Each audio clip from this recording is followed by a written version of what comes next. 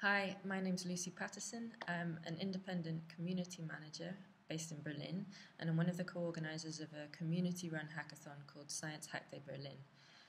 It's an annual 3-day weekend event that brings together scientists, artists, developers, and designers for collaborative projects.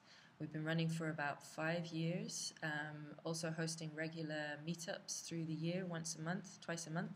And we're building a community of peers from different backgrounds that opens up all kinds of possibilities for knowledge transfer. A real focus for us is to open a space for creative collaboration, specifically around cultural, critical projects, as well as for social innovation or to work to build a scientific commons.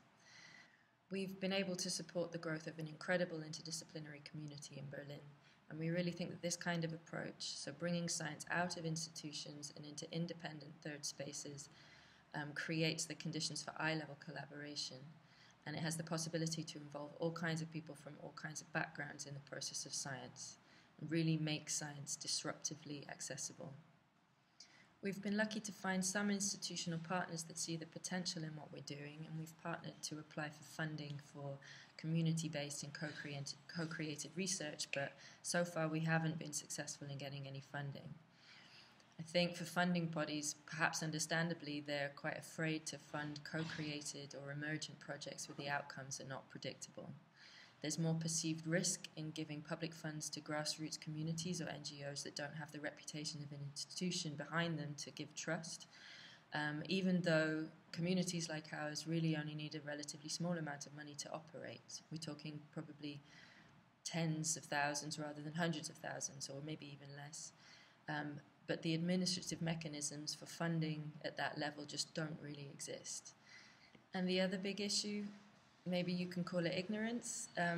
It's the idea that anything relevant or interesting could take place outside of an institution is having a hard time getting traction. It shows perhaps even in the retitling of this session. We submitted with the title basically looking at how hacker and maker culture and research meet, and it's been retitled to how hacker culture can improve research, so the focus being on institutional research.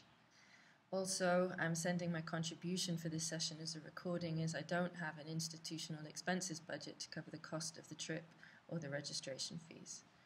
And there are more people like me. You're going to meet some of them today in the rest of this session. The other major challenge we have to deal with is, unfortunately, co-option from institutional science communication and citizen science projects. Participatory approaches are really the latest hype, and the institutions are well placed to apply for funding.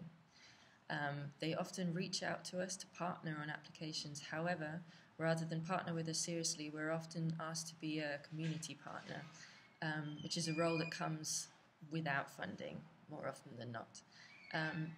It's unfortunate that this kind of intense care style work that we do to build community management is always undervalued in these contexts. This is similar to the co-option or remaking of tools and projects from the hacking scene as citizen science, or also in maker education, so open source hardware devices. It capitalizes on the openness of the scene and extracts from it. Institutions often pull in very large grants to study or develop hacker and maker approaches, but nothing from that goes back to those who originally developed the ideas. This kind of gentrification, institutionalization of our work is undermining what we do inside our civic communities. And really, as far as we're concerned, the medium is the message. If the institutions are the only players doing this kind of work, then we're not disrupting anything. We're missing a really great opportunity to make science genuinely more open and more equitable.